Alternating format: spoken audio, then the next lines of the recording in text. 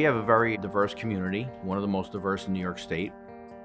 We are now the third largest city in New York State behind Buffalo and, of course, New York City. We are seeing a real gap with adolescent offenders.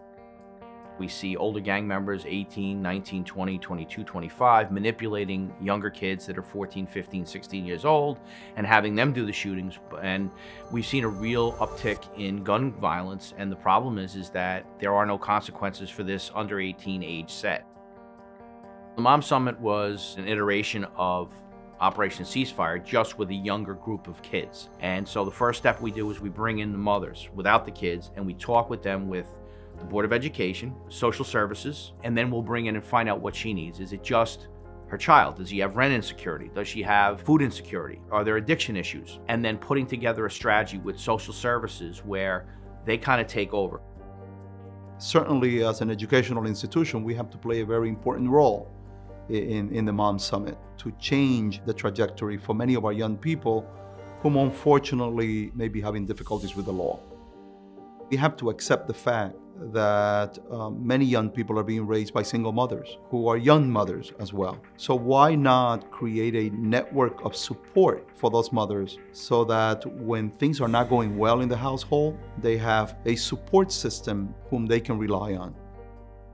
Moms got together with their mayor, with their police commissioner, with representatives from Westchester County, Department of Social Services, Departments of Corrections, the entire gambit of individuals who will frankly have an effect on your child and that child's future. And where we could say, how can we help? You tell us.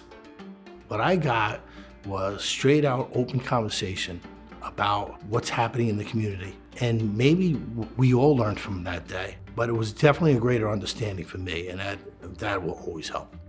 We think this is a good start to identify those kids. And again, it's a small subset. This is trying to get to the kid and to the family before the kid becomes a first-level shooter when he's 16 or 17. The diversion programs are primarily centered on non-violent crimes, property crimes. A kid brings a knife to school. These are things we can fix through a different way of as opposed to punitive and arresting. And so we don't want to give kids a record. So what we do is we use the youth court system, which they are judged by their own peers, and they're forwarded to community service.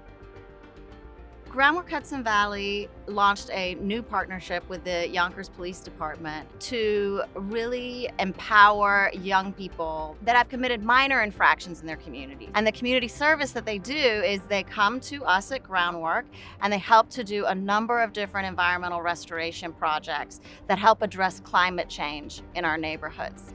So they're planting trees, they're removing invasive species. And so once they complete their service with Groundwork, what happens is the infraction is removed from their criminal record. If they get into this kind of work, we are also recruiting them for paid jobs in our summer youth employment program. So instead of the school to prison pipeline, we're looking at the school to community service to environmental jobs pipeline. And I think that is really exciting and can potentially be a model for other police departments across the country. The role of police officers in our schools is essential. Not just as law enforcers, but also partners, as friends, as individuals who can carry a message to our young people that police officers are also there as members of the community. There's opportunities there to build relationships very, very early, 9, 10, 7, where their first interaction with the police department is healthy. The same thing with pizza with the police, coffee with the cops, stop and shake. These are all things where it's just kind of a happenstance interaction where the cops and community where pay for some pizza, have people come in and just have a conversation. Everyone walks away with a little bit more. The Yonkers Police Department is very important to YWCA Yonkers and also to this community that we all serve.